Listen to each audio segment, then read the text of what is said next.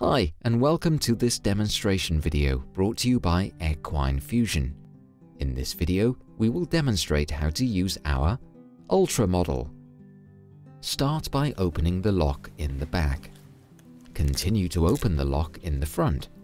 Make sure not to pull the strap all the way out. When the locks are opened, open the shoe wide. It is now ready to be fitted on the horse. Pick up the hoof and place the shoe on the hoof.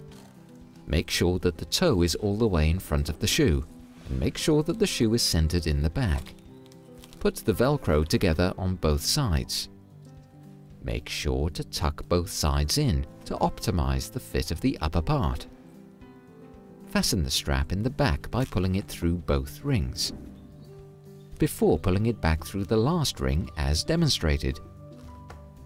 Tighten the lock in front by pulling the strap.